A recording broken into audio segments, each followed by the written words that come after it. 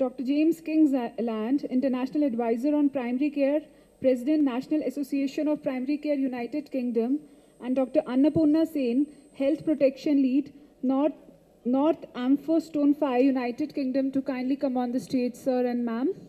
I also invite Dr. Brit Sharma, Consultant and Head of Department Gastroenterology, Indira Gandhi Medical College, Shimla, and Dr. Umesh Kumar Bharti, who is currently working as State Epidemiologist with Himachal Government. And recently, Dr. Umesh Bharti has been selected for Padma Shri Award 2019, Medicine Rabies by the Government of India.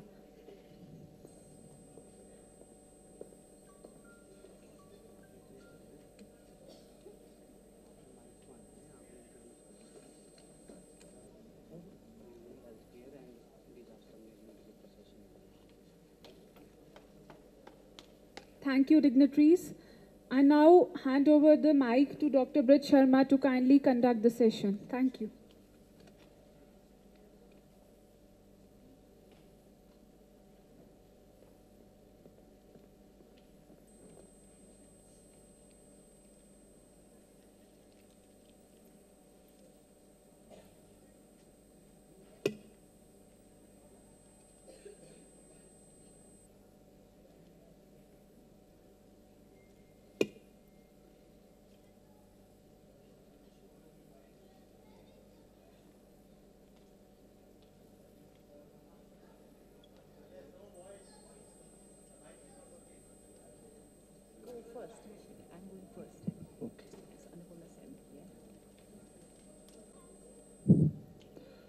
Now I will invite Dr. Annapurna Sen, Health Protection Lead, Northamptonshire, UK.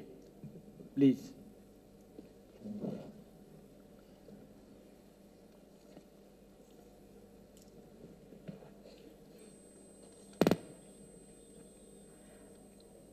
Good afternoon, Dr. Sharma and Dr. Bharti, and good afternoon, James. Good afternoon, my fellow professionals. I'm so proud to be here in my motherland and doing a presentation. Thank you, Dr. Bharadwaj and the organization team for inviting us to deliver talk. I'm not going to talk anything special. You all are experts here. You all know what I'm saying. I'm only here to reinforce what is the need in the country. So I'll be talking about the antenatal and newborn screening program. So the title is Each Baby Counts, and a care bundle for reducing birth defects, stillbirths, and neonatal deaths.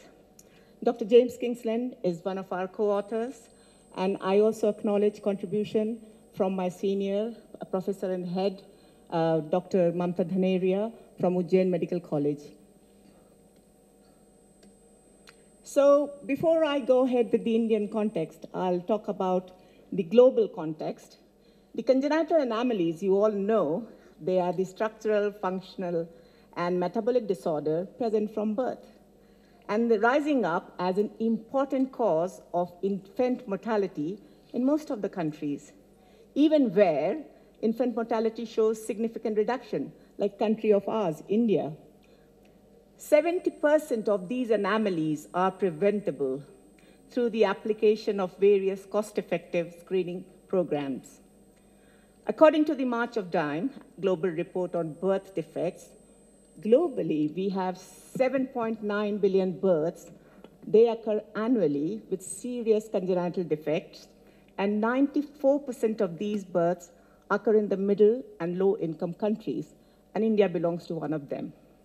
According to Joint World Health Organization and MOD meeting report again, the birth defects account for 7% of all neonatal mortality and 3.3 million under 5 deaths.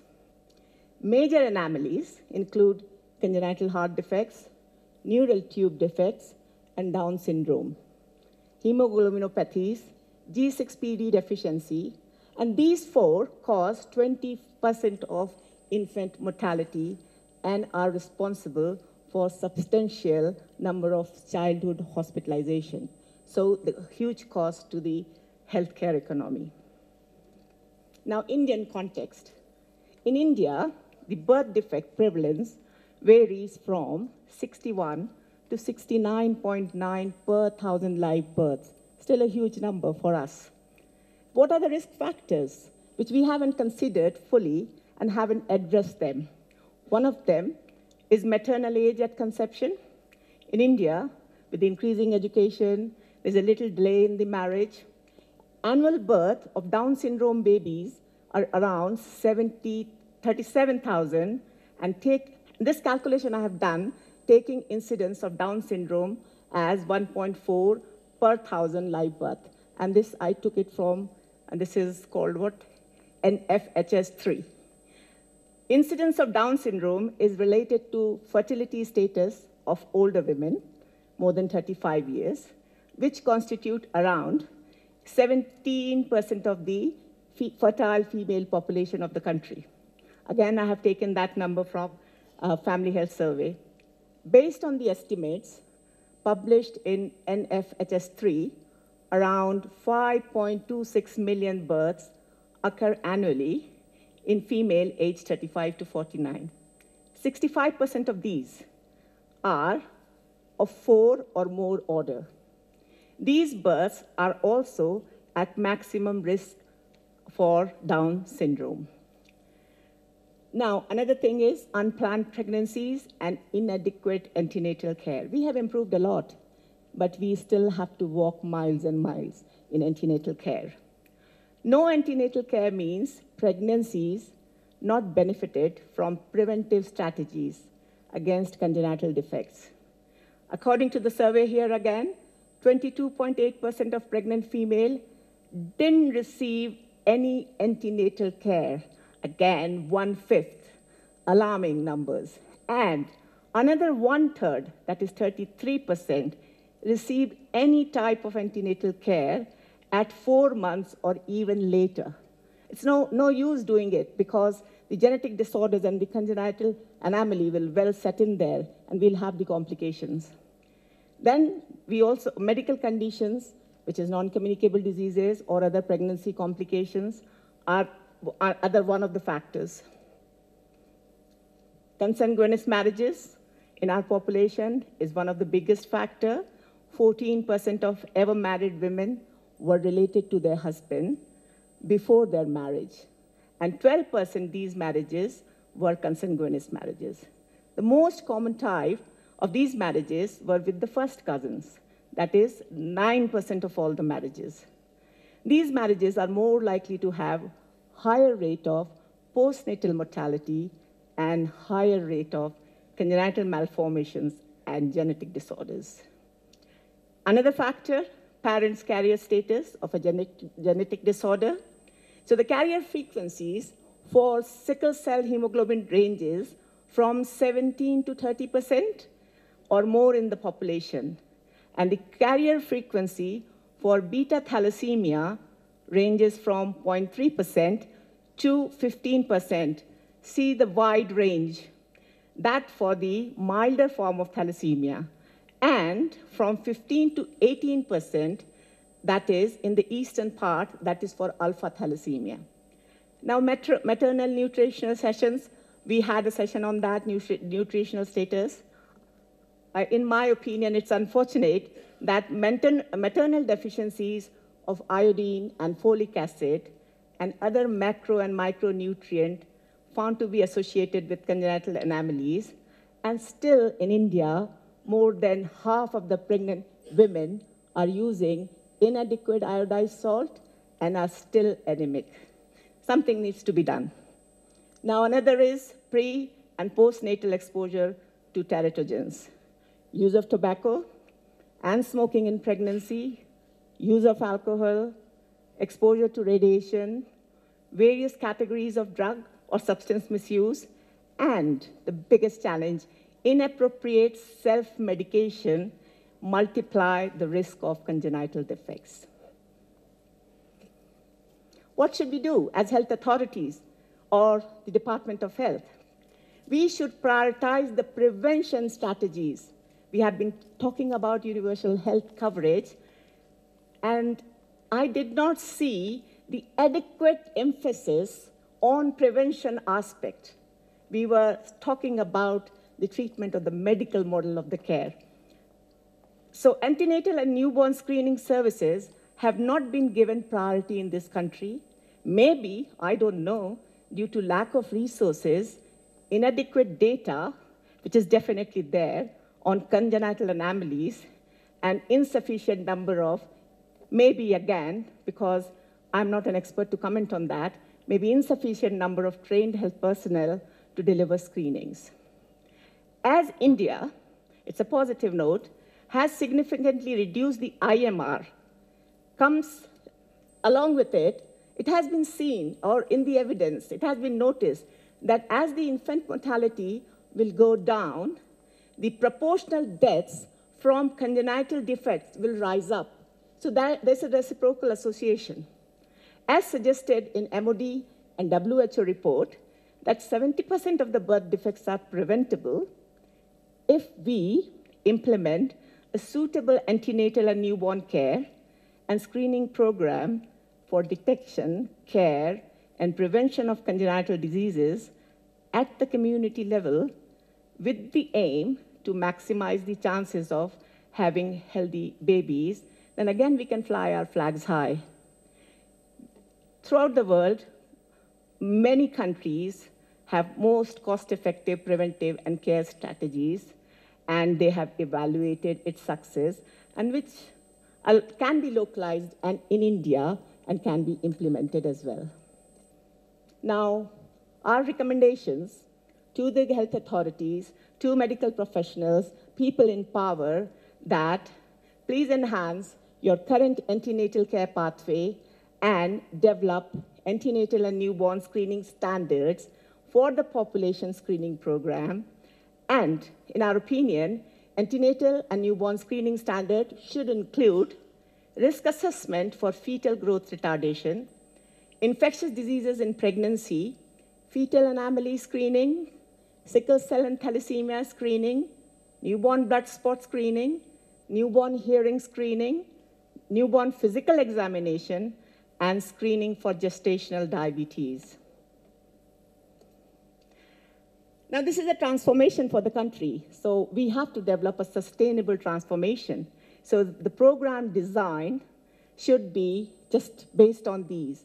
It should have a shared goal because antenatal and newborn screening program is a multi-agency collaboration. Yeah, so it should be a shared goal. The program should be family-friendly, safe, personalized, and professional.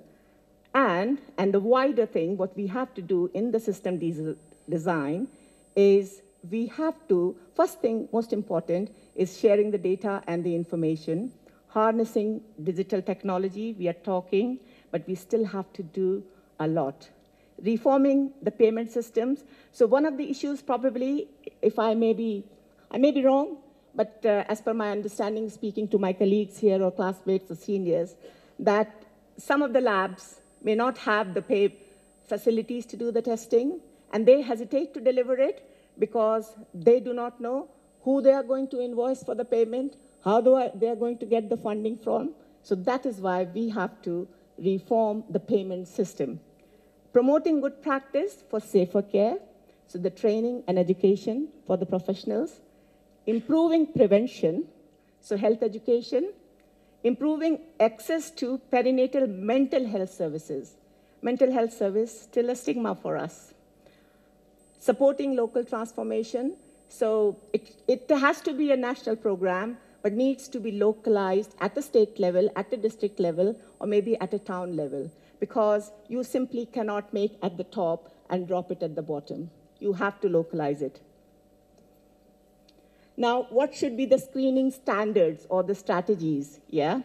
That all stakeholders or all the partners should have access to reliable and timely information about the quality of screening program. Data, again, data comes in every time. Data at local, state, and national level. Quality measures. I don't know how effective they are.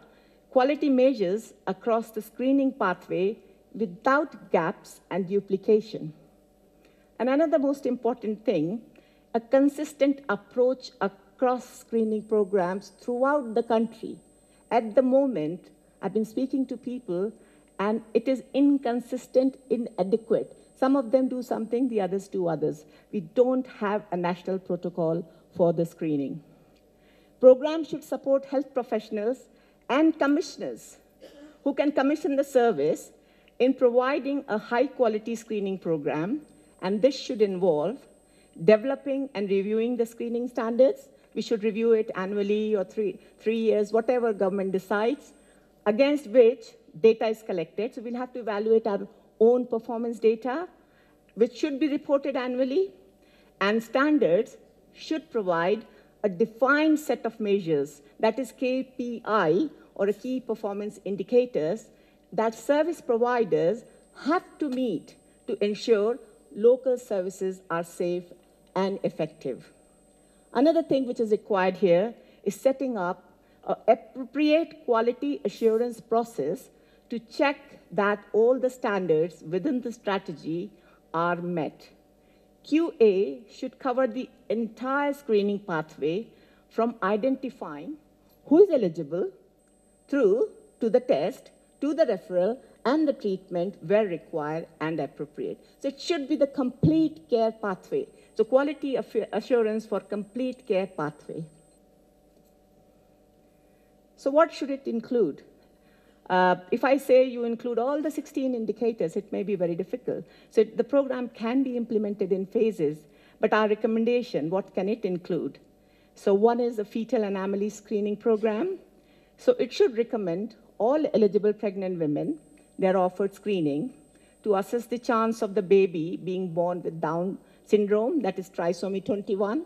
And I think in Edwards and Patel is not that prevalent in India, if I am right. So if we have to initiate, we should initiate with T21 or trisomy 21 or a Down syndrome, or maybe with the quadruple test. The test of choice for both singleton and twin pregnancies should be the first trimester and combined screening, so the ultrasound associated with the ultrasound scan. The choice for women accepting quadruple test for Down syndrome should be offered. When the offer of screening is accepted, we should do ultrasound and the biochemical test hand in hand, not separately, and it should be done within 11 to 14 weeks of pregnancy. That is the most suitable time.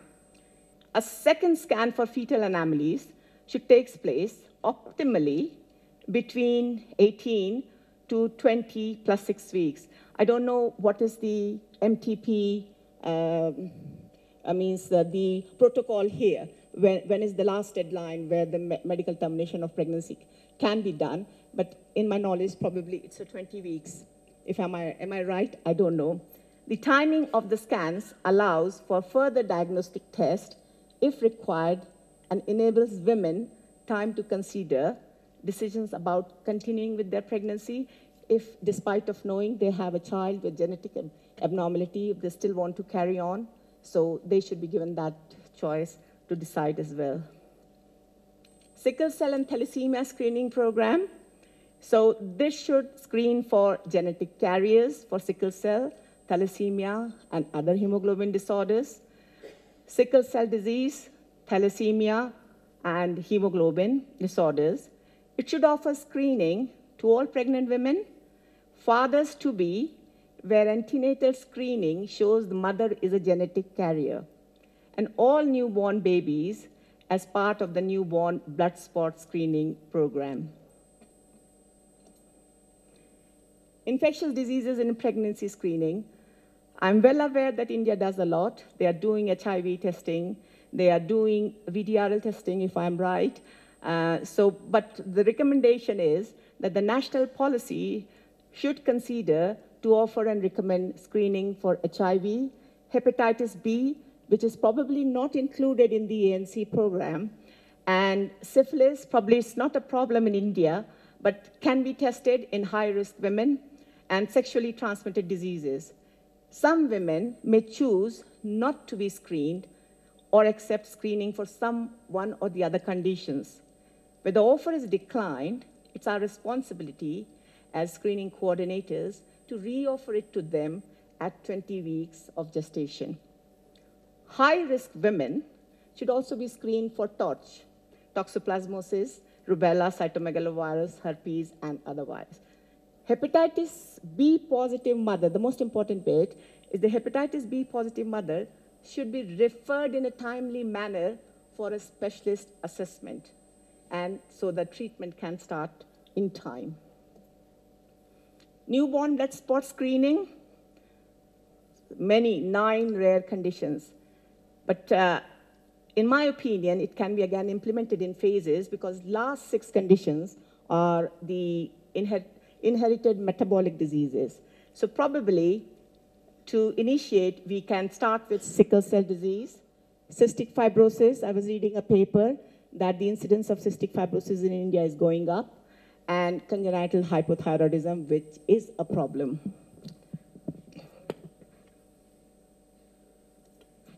Now, newborn and infant physical examination screening program.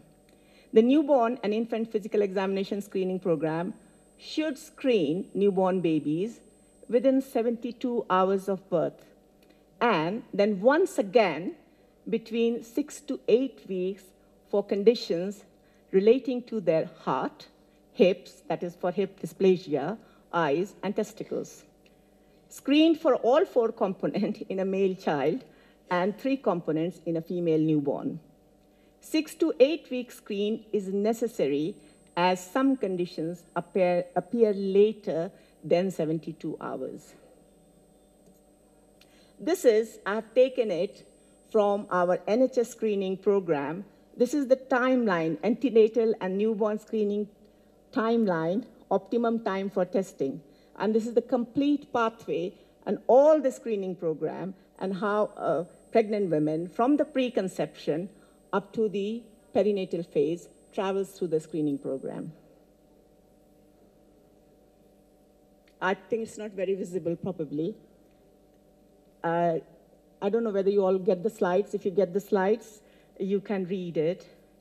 In summary, India has a high congenital anomaly rate, and these anomalies have significant impact on country's neonatal mortality rate. Evidence suggests that 70% of it is preventable. The word preventable, we can avoid it. Its vast population is subject to a number of intrinsic risk factors affecting birth anomalies, such as, I have already spoken, unplanned pregnancy, consanguineous marriages, high carrier rate, poor maternal nutrition, inadequate coverage of antenatal care. The country has improved significantly in its maternal and child health services. However, still, there is no government-funded antenatal and newborn screening program. The authors advocate that country should create a national antenatal and newborn screening program to detect and manage specific condition in a timely manner. The word timely manner is so important for safer pregnancies and childbirth. To conclude my presentation, fully functioning national program to risk assess fetal growth restriction, as well as screening for fetal anomalies, infectious diseases, sickle cell and thalassemia in pregnant women, and screening newborns for newborn blood spots, hearing, as well as infant physical examination, will complement the ambitions of universal health care and the National Health Protection Mission. A national strategy is a requirement, definitely, with standards and key performance indicators, and it will warrant its consistent implementation across the country. At the moment, maybe then states are taking their own decisions. So we need a national policy, like a guideline, for its consistent implementation. The strategy should include commissioning as well as operational plan. And you'll say, why commissioning? Because if one of the hospitals doesn't have the facilities to provide all screening, they can at least commission alternate provider, and there should be an arrangement in the strategy so that there's no barrier for them for commissioning the provider and delivering the service. Allocating adequate resources and funding in the program for further improving the quality of maternal and child health care. We have improved a lot, but we still have to go miles. Until it develops, and again, I say that here, my recommendation, until it develops into a national program, screening can be implemented using commissioning arrangements with alternate providers. It may be a public-private partnership, yeah, and mobilizing resources from the current allocation for the from the Ayushman Bharat scheme. Thank you very much for listening to me. Any questions? Very welcome. Thank you, ma'am. If there is any question from the audience, yes, please.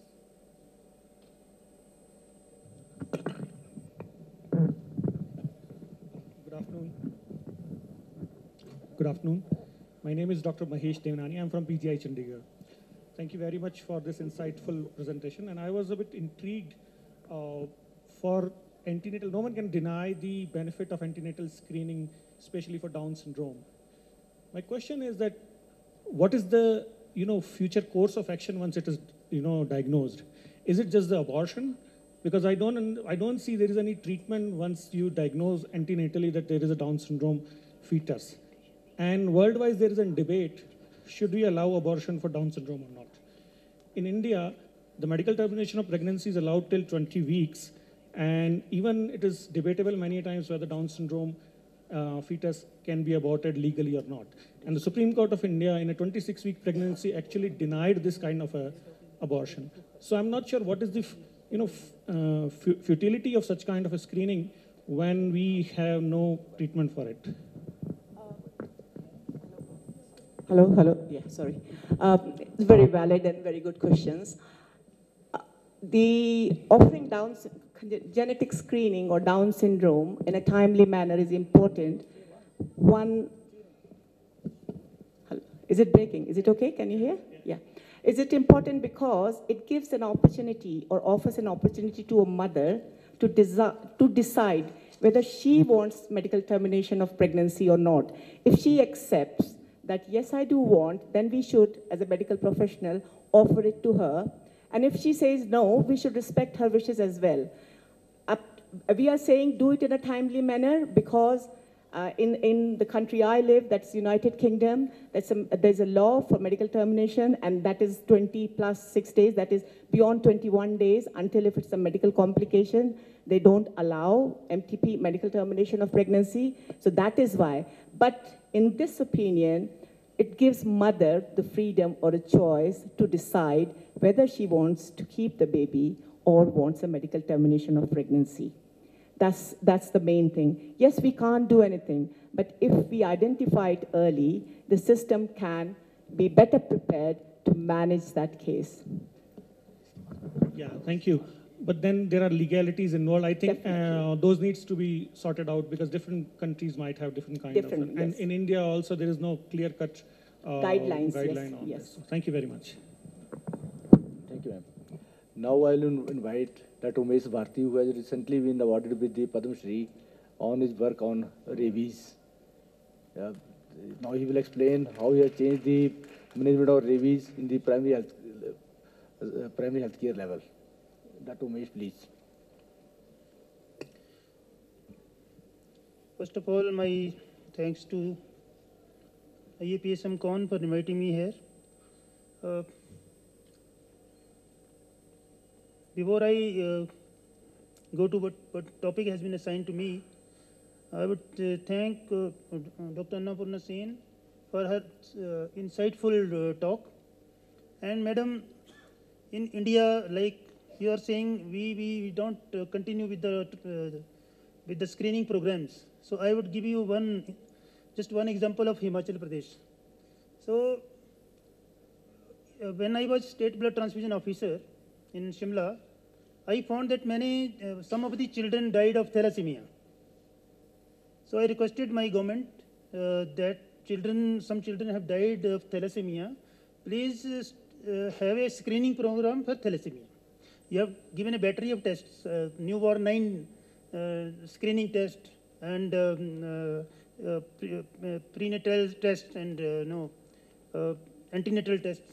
So I would just, this one example, So I went to government and said, you start a thalassemia screening program.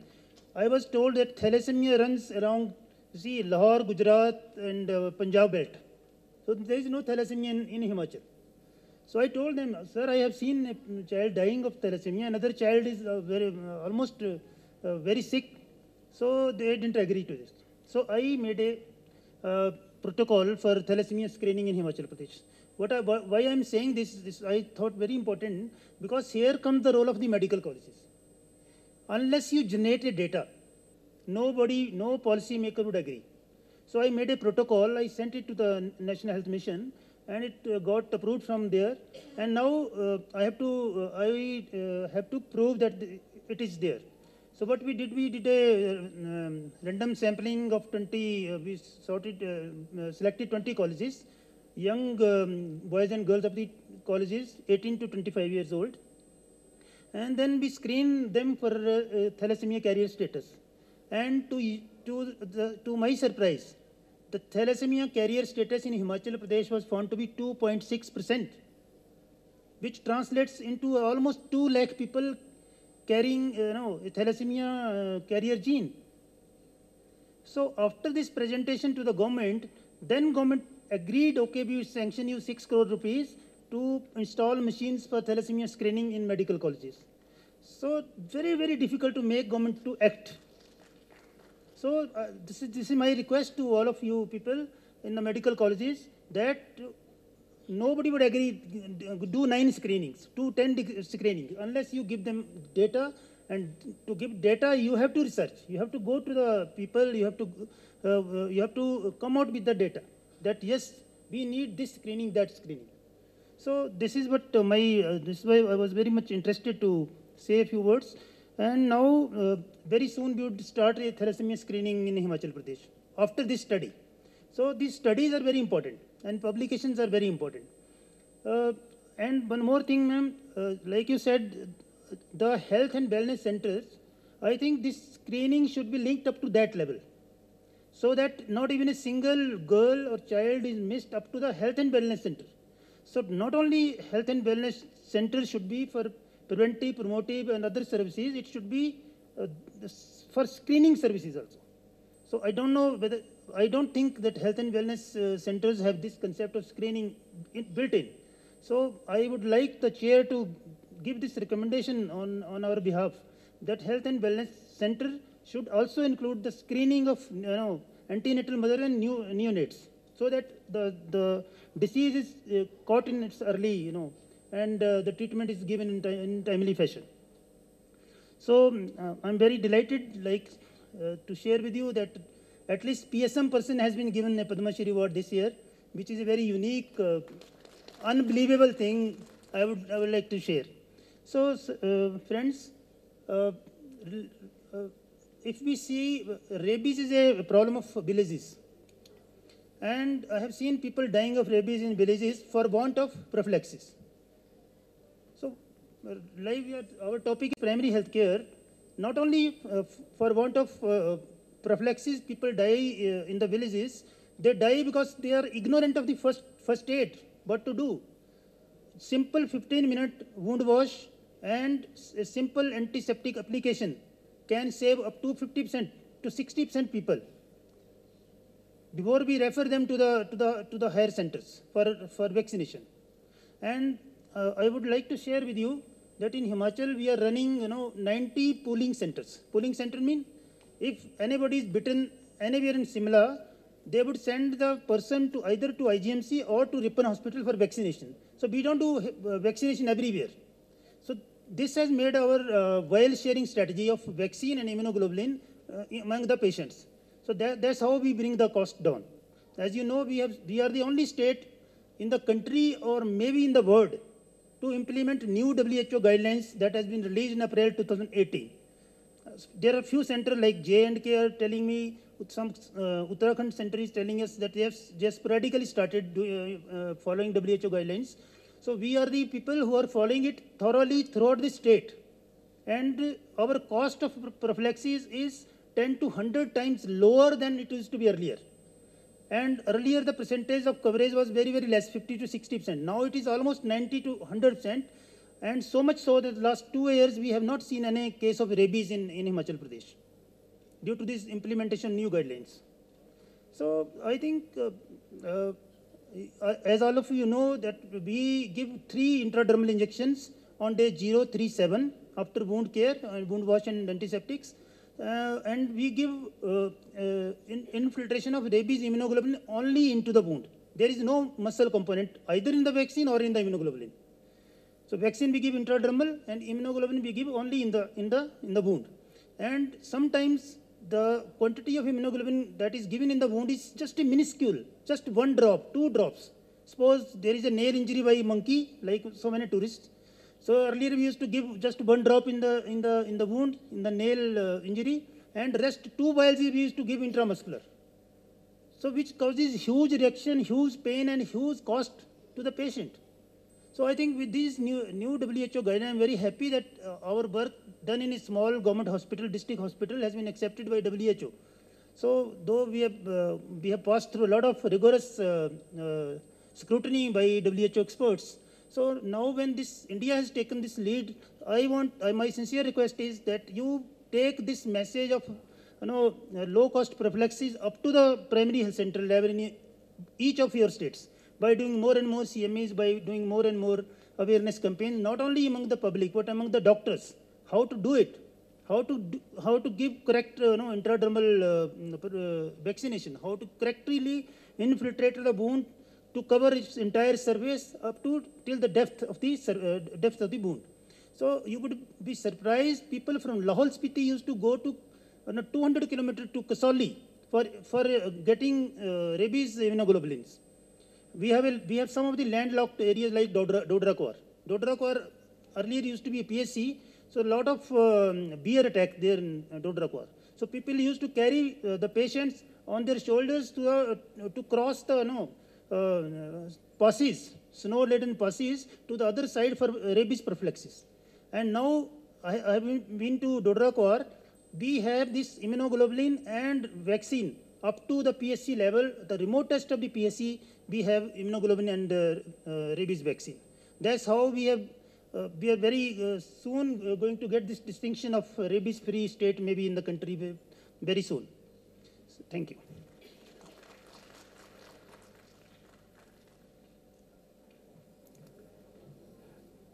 Now I will invite Dr. James Kingsland. He is International Advisor on Primary Care, President National Association of Primary Care, United Kingdom.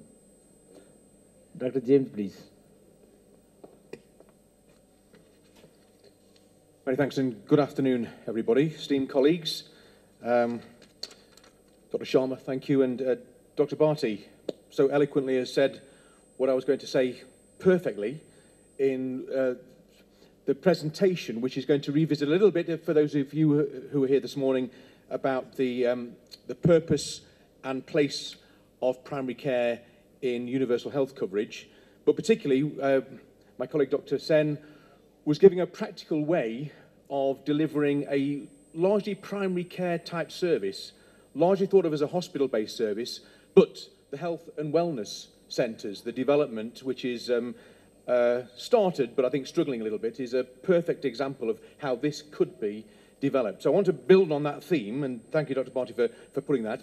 Just by way of introduction, I'm still practicing as a family physician in the northwest of England and a professor of primary care in the University of Central Lancashire. But this talk is also going to just touch on primary care's place in disaster medicine. So quite a sprawling talk, but we are doing a programme of disaster management support in India, and my role is an international advisor within that programme on the place of primary care. So if you bear with me, this is a number of issues. I'm going to start with just a refresh of UHC, the role and purpose of primary care, a little bit about primary care in disaster medicine, because of course the Sendai framework, I think the first national disaster management plan for India was launched in June of 2016 by the Prime Minister.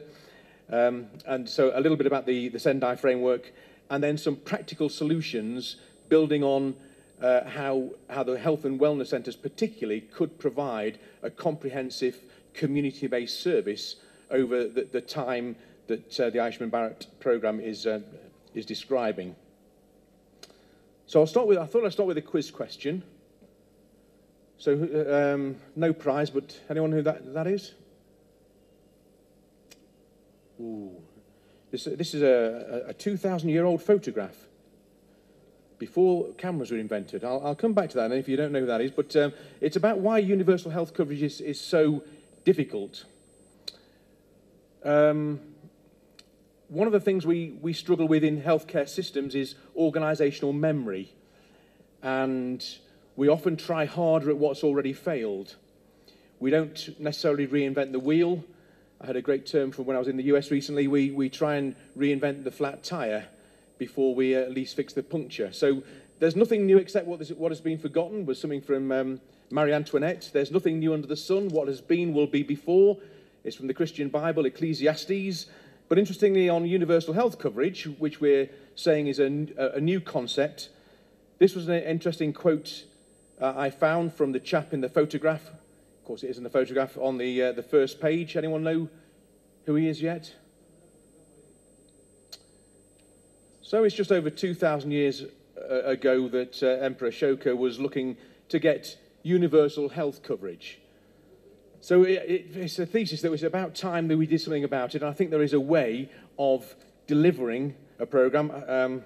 Always have to give references. These are the references for that particular attempt at the ethical responsibility, which we all know is a requirement for universal health coverage. And it's interesting looking at the most recent timeline. WHO, Health for All by the end of 2000, 19 years ago. So by the millennium, we had the development goals, which were supposed to be delivered by 2015. Having not delivered those, we've had the SDGs, which are going to be delivered by 2030. We do hope, with the refreshment of some of the programmes, that we will get universal health coverage and reaffirm health for all. This morning I was talking about the Declaration of Alma Ata in 1978, which was the first time we started to talk about health for all. 40 years later, we've had the Declaration of Astana, which is about primary care for all. And whilst we have made some great steps, I think there's a case of how do we deliver universal health coverage, and do we need to even revisit a 70-year-old definition of the WHO's health in the context of today's society? Because when I look at health from the UK, the second bullet point, I think people who have got a home or a shelter, a job and some income, and a social network or a friend are pretty healthy. And if you've got a home, a job and a friend, or an income, a shelter and a network, I notice that you can deal with your NCD, your diabetes, far better than if you haven't got those. And so I start to wonder about the delivery of a care system that should look at the wider determinants of health. I'm going to just touch on the environmental and climate health in disaster medicine. But these are well known that if we get these right, and I think there's a great place for the health and wellness centres to look at these issues, which can lead to a much healthier society than if we're always focused on the higher complex, higher cost drug treatment interventions. So maybe we should be saying, for our definition for this millennium, the WHO, that the state of complete physical, mental, social, environmental well-being, to include the absence of determinants of disease. Because certainly in my practice now with these, if people have got good nutrition, good sanitation, if they exercise, they don't smoke, they don't drink too much, they have a much better chance of living a healthy life and to a good age than if these are not in place. I make no apology about this slide because too often we use the terminology, but internationally we mean different things.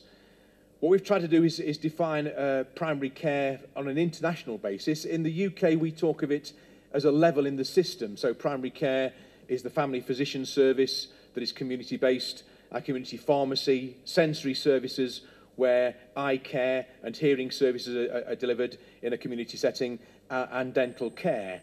But I think it's better to think of it as an approach, a functional aspect of delivering a service. And therefore, there's 4 consistent features that need to be brought into a primary care system.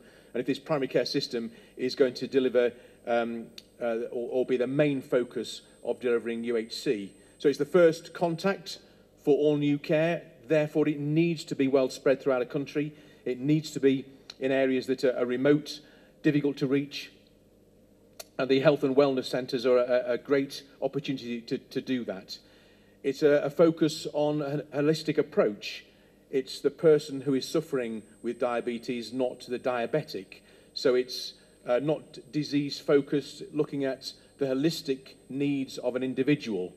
And it's comprehensive in as much that from birth to grave and from the presentations that are common in populations should be delivered and episodes of care completed by a multi-professional team in a community setting. But of course, it's really important then, if that is the first contact care, the right people then are selected to have hospital services only when they are needed. And we know certainly in international hospital services that there is a significant proportion of people being managed by expertise that is not required for their particular care. So the Astana Declaration of October last year reaffirmed that primary health care for all was probably the main focus within this care for all, with the universal health coverage. 40 years after the declaration, I was saying, of the Alma Ata, we've made some strides, but still there's a significant proportion of the world and lots struggle with developing community-based services and a comprehensive service. So we do know now that UNICEF and the WHO are going to focus on helping governments and civil society to act on this. The evidence behind primary health care and its provision, we think that 85 to 90% of all common care needs within any society in any country can be managed in a primary care setting with the right skill mix of team and managed in primary care. We've got this is based on UK data, but it does translate internationally, and certainly it's been managed to look in the 11 OECD countries, that where you have accessible primary care, particularly family physicians, you significantly reduce the strain on ED departments, and particularly you can reduce costs in a healthcare system. So a 1% increase in the proportion of patients accessing a family physician can reduce scheduled care in hospitals by 2%. So for every 1% increase in the proportion, a 2% reduction in scheduled care requirements in the hospital sector. I've put some of the evidence there. This is just to say there is strong evidence behind primary care as a vital part, the cornerstone of any healthcare system. Barbara Starfield, God rest her, she died in 2011, but was a paediatrician working at the John Hopkins, became a public health physician, but did a lot of the research to demonstrate the importance of a community-based, comprehensive system that's accessible to populations, and demonstrating that the supply of primary care physicians working in a community is directly associated with improvements of inequalities. And conversely, specialist groups actually have been demonstrated to increase health inequalities, albeit providing an expert service. But systems with this generalist approach improve access, equity, and particularly drive down cost per case or cost capita costs. Again, this is just reaffirming that the international evidence is that countries with strong primary healthcare systems have better outcomes for patients. They lower inequalities in these outcomes and have these lower per capita costs. I know it's been exhaustive, but hopefully it proves the point that when we are developing or reforming care, this is a really important part to focus on. And we were fortunate to meet with the Union Health Minister just yesterday, day before yesterday, and talking about how some of this evidence can support the Ayushman Bharat, but particularly the focus on developing the health and wellness centres to deliver a comprehensive primary care solution for India. Within that primary care, you may have heard of the triple aim of healthcare. The IHI in the States started to say that any healthcare system, you need to identify a population for whom you can improve the health and well-being, as well as the experience of the individual. You need to reduce per capita costs of care, and particularly we're finding that with the strains on the provision, the improving the experience of providing care after being incorporated into any healthcare reform. And this is consistently recognised as the quadruple aim for any healthcare development. And then building a service that is linked to the health and wellness centres. This is international evidence of what people value from a service. The accessibility, the localness of a service, the continuation of care, the communication that's provided by a multi-professional team, the interpersonal attributes of care, as well as the technical competence, but a range of on-site services. Some of the services for maternal and child health that Anna has been describing, and we would recommend would be part of the development of these health and wellness centres. Just to put this into context for the reforms that are currently in India, it's interesting that we talk about the challenges on any healthcare system, from the Human Development Index. The last 29 years have shown there's an increase in life expectancy. The average life expectancy now is 68.5, so people are living longer, but often longer with complex disease, putting more strain on healthcare provision. So with this ageing population, I'm always a bit perplexed by some colleagues who say our problem is we've got an ageing population. That's something we should be celebrating. But we do know that within that population that there is the greater risk of long-term conditions. With the importing of new technologies, the digital health requirements that many populations are expecting now, that there's got to be a dynamic and progressive approach. So there may be opportunities still to reform the India's focus on delivering their health challenge.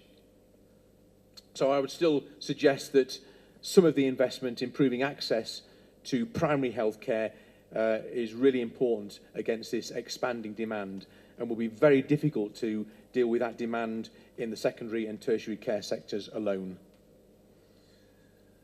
So the health and wellness centres, the 153,000 that are planned in a relatively short time, my last understanding is that there's around 7,000 that have been designated, largely within 2 states, so there's a big programme to deliver that. But our evidence is that if you can define a population in which you can have a one-team, multi-professional team approach, then the right size for population health management, and I'm going to give an overview of a programme we've developed for the UK. It's being used in other OECD countries as a principle, but population health management based on a size where you can do the analytics but also provide the right team is somewhere between 30 and 50,000. So our suggestion is that in the first instance, if you're looking at improved population health management, the focus on early detection, prevention, some of the programs that Anna was talking about, that would be the right population size to start with, and maybe the health and wellness centres should be focused on that size population, which would mean that India would need functionally about 30,000 of these rather than 153,000 in the first instance, and then probably get the satellite services around these hubs that could provide extended primary care, first contact service, and some of the diagnostics, the early detection, and the programmes in maternal and child care. So it's a solution to look at the numbers that could be developed, because it's going to be a big challenge to get 153,000 functional in the time that has been outlined by the government. Probably just a final thing to say, therefore, because every healthcare system I've ever visited always cites that they haven't got enough resource. This morning I was saying it's a difficult allocation because within public services spend, there's this paradox of people not wanting to pay more tax, the government still having to fund a whole range of public services, but often having to make service cuts to fund others. But is it the case that sometimes it's not that we don't have enough money, we just make the wrong allocation? And again, there's good evidence that a small investment in developing a community-based primary care system can have huge returns on that relatively small investment. So just to touch on how primary care can help in disaster medicine as well, and I'll rattle through this, but again, only the fifth bullet point based on this background is that whilst disaster management is always thought on emergency care and emergency doctors, the disaster cycle has a really important part for primary health care, particularly in the preparedness and the recovery. So there is a growing understanding that primary health care is very important for effective emergency management, particularly during in the recovery phase and the risk reduction and preparedness. The Sendai framework delivered in 2015, which all UN governments have accepted. Of the 4 priorities, again, I'm just going to quickly look at the 4 priorities. Priority 4 is the one that is largely focused on primary health care, the building back better. After a disaster has hit, the recovery phase can be many years where there is mental health problems, as well as the people who are already suffering with long-term conditions, NCDs, who have difficulty accessing medicines, have difficulty continuing maintenance of their care in this post-disaster time. So the Building Back Better programme is largely focused on strengthening primary care. Again, this is just about the provision in the disaster risk reduction, and probably, again, not to talk through the bullet points, but it's making the point that without the primary care physicians involved in the disaster medicine cycle, it is difficult to deliver the Sendai framework. And so we are putting together a programme linked with, at the start, some philanthropic investment through the Rotary, now supported by Public Health England, a number of academic institutions across India, some academic institutions in England, to build a programme of training and development for disaster management. And we have 4 active centres. We are coming back as a team in 2 weeks' time to do some education and training, both in emergency care, but also in the development of family physicians in the disaster cycle. I'm going to slip through these because I think I'm going to be running out of time, and I just want to just touch on a concept, therefore, we call the primary care home. It could well be a health and wellness centre, which we've been building on the best of traditional general practice, but recognising that, as I was saying earlier, the wider determinants of health need a very different approach, a different team approach to the needs of this changing demographic, changing expectation, and the ability to provide different types of care through digital technology.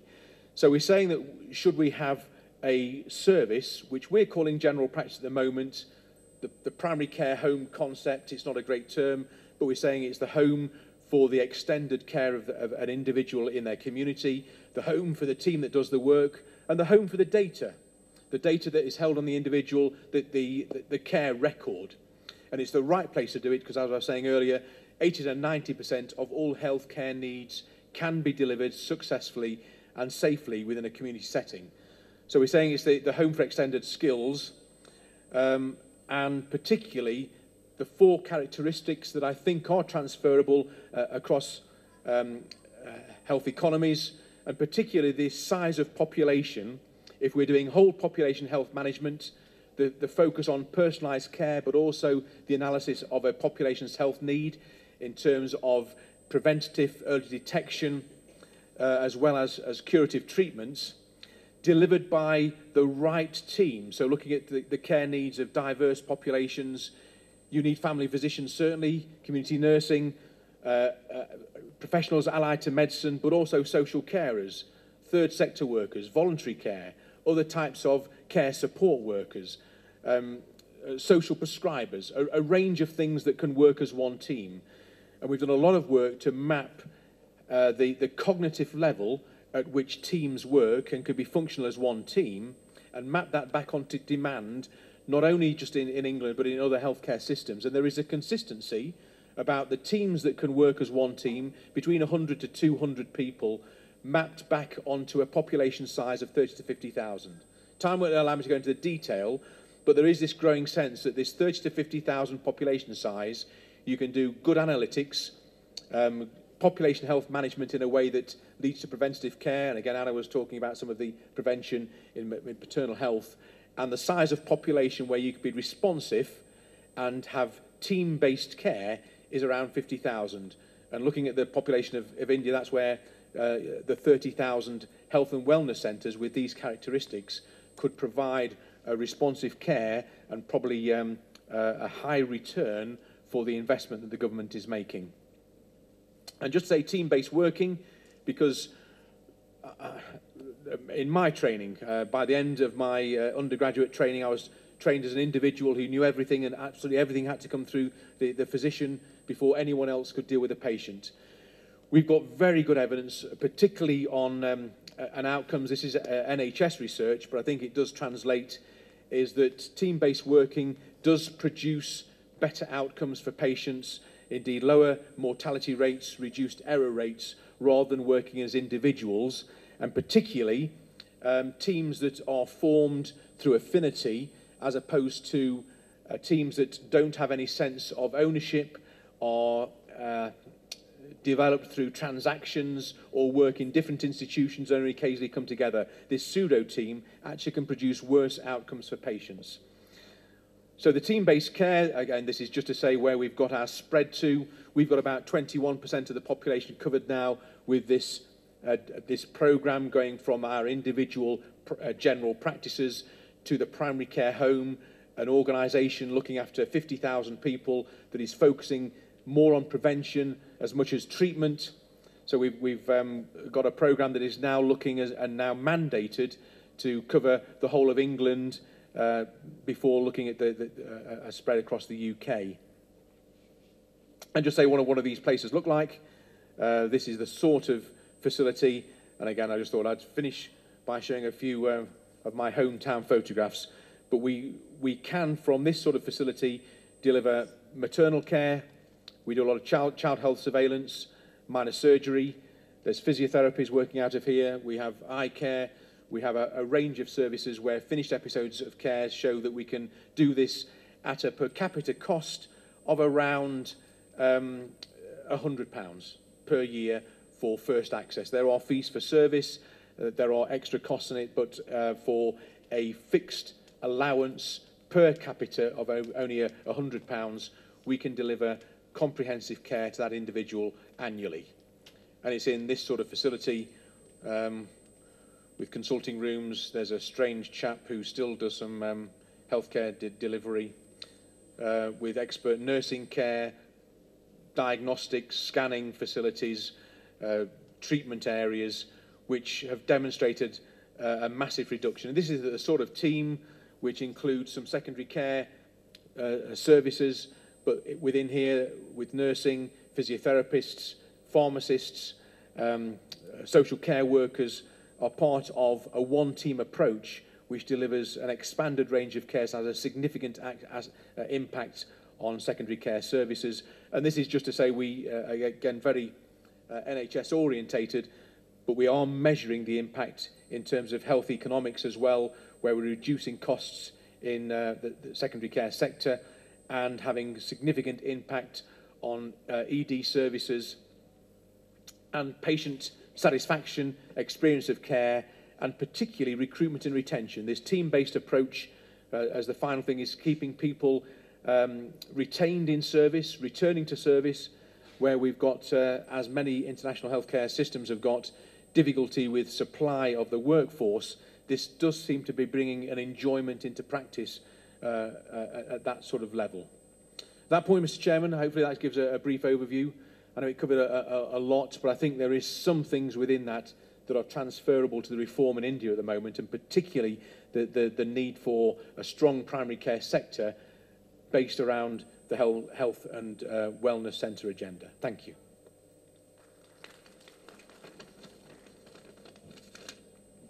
Thank you, James, for your excellent talk.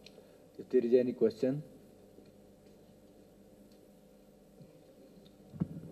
Good evening, Cheers.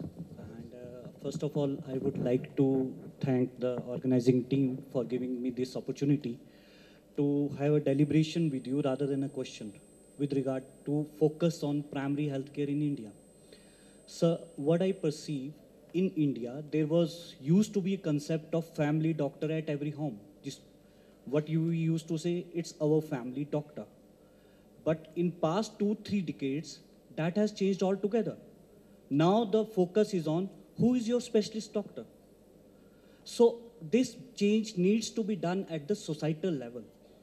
How this can be addressed at societal level, that a ground man who is going to seek health-seeking treatment from a primary care physician does not need to be shifted to a tertiary care center. At his mindset, if I am able to explain my thing, are you getting my point? How it can be done at societal level? Because in India, the rapid mobilization of workforce from the rural centers to the urbanization, that thing has altogether gone. There are no family doctors available at the urban centers. They are looking for treatment only at the tertiary care centers. So how it can be done, and how did it happen in UK? Were there some restrictions that you cannot visit from a primary health care to a tertiary care without any referral, or was it at societal level? There are many determinants to this thing. It is a very broader issue, but please, if you can throw some light upon that. Thank you so much. Yes, and a really, really important question. It's a slow incremental process. It's got to start everywhere from undergraduate training. We train most doctors internationally in a hospital-based. Is this on again? In a hospital-based sector, so we have doctors coming out expecting to work in hospital. When you've had a history of that, it's very difficult to change their outlook to providing a community-based service. If there has been a trend of people using hospital services as their first contact to change societal expectation and building a quality service and a safe service in a community which is accessible, is a slow incremental process. But I think historically the UK has always had a training program, a postgraduate training program in family physicians, which I think is really important as well, which changes attitudes. But I think it's going to be an incremental process. First of all, providing a comprehensive service which has a quality and safety recognised by local populations who want then to have that as their first contact care, and the community or the health carers who are trained not only as undergraduates but postgraduates in community medicine, which is very different to hospital-based services. Thank you, sir. To add upon that, can this session and our respectable chairpersons, can a message can be given that family medicine should be an integral part of medical curriculum? Because that thing is lacking. Although we are having community medicine as a subject, but the importance of family medicine, family doctor plus community medicine together can bring us societal change. If you could appreciate it, please bring forth some recommendation to the Government of India that it should be made an integral part of the medical curriculum, which particularly focus on family doctor. Thank you. Thank you so much. Okay, thank you, Dr. Gopal, for your nice comments and suggestion. Any other question? If there is no question, then I close this. Sir, I am Dr. Umar from Department of Community Medicine, Government Medical College. I have a question for the sir. In our setup, how we can change the mindset of the people. They are going from primary healthcare to straightforward to tertiary care also. It's the same question what he's asking, but I am asking a different way. That how we can change the minds of the people, because they don't trust the primary here so much in this setup, in our setup. They straightforwardly went to the tertiary care. So how we can change, may build a trust in the people? I think it's got to be multiple ways. First of all, to gain the experience of a quality service that's built within a community sector that is accessible. Financial flows have to change as well, so that there is incentives to contact first care in a community setting. As I was saying before, it's going to be a slow incremental process, but it's about building a safe and extensive service that communities start to recognise, as a colleague was saying, is my nurse, my family physician, my physiotherapist, that the mindset change. But I think it's the experience of a new type of service, and financial flows have to match that, because any healthcare reform is only sustainable if you have payment reform with it. Can we have a program on a behavioral communication on the community on this base? Sorry, I'll probably add on to what James said. It's actually the health education and behavioral change in our population. It's a long time now, so our thought process have moved into that specialist care. They think, okay, if I have eye problem, I have to visit ophthalmologist. Otherwise, a general physician can't do anything. So we have to have some health education program. But to do that, first we have to establish well-functioning primary care setups which people can trust and go into. Okay?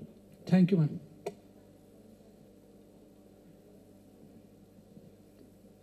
Thank you, speakers, for your excellent talk and interactive session from the audience. Thank you. Thank you, dignitaries. For felicitation, I would like to invite Professor Dr. Prasanna from Department of Community Medicine, Lady Hardinge Medical College, New Delhi, to kindly felicitate Dr. Annapurna Sen.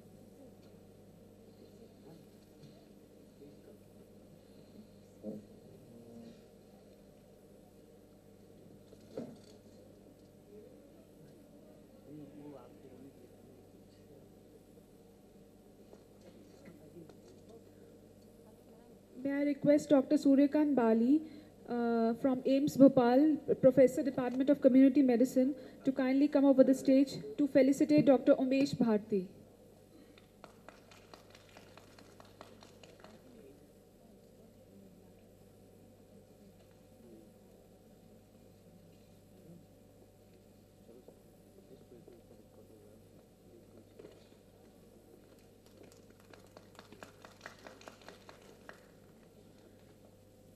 I request dignitaries to kindly come ahead for a group photograph.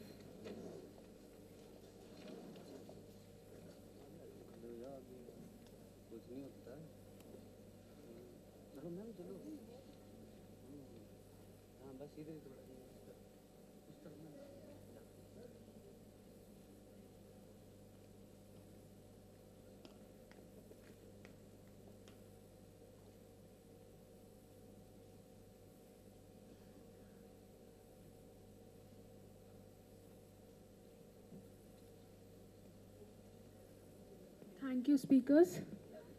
We'll be shortly having the quiz competition in the auditorium only. So kindly be seated. Thank you.